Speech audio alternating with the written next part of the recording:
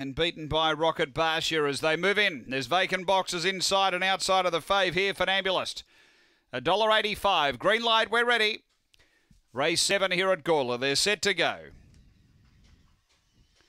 Racing, Funambulist steps with them. There's speed underneath. Corborn Hope's going to drive up and it's going to punch through and grab the lead. So Corborn Hope takes into the back, a bit over a length, Funambulist.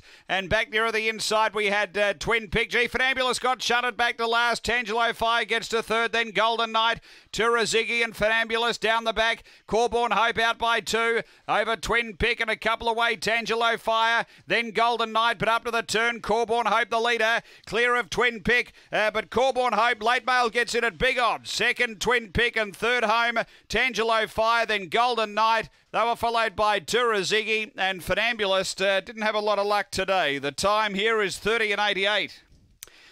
After race 7, Corborn Hope for Tony Rasmussen.